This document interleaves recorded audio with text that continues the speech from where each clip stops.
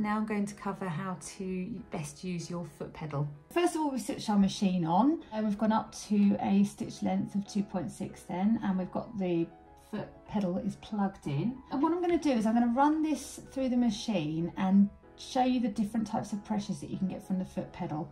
So you'll see what I mean as I pop this through. So press a foot down, needle down. The idea with the foot pedal is that you give it gentle little repetitive taps, and that can help it go through nice and smoothly, and it helps you get an idea of the speed and the pressure that you need to be comfortable with your sewing.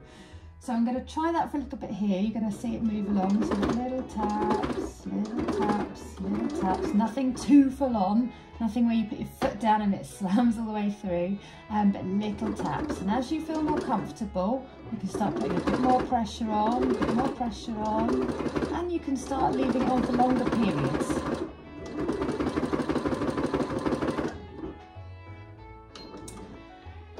So, and that is really how you're going to feel more confident using the sewing pedal. So all I suggest is that you follow that technique and you get a little bit more practice and you will be perfect in no time.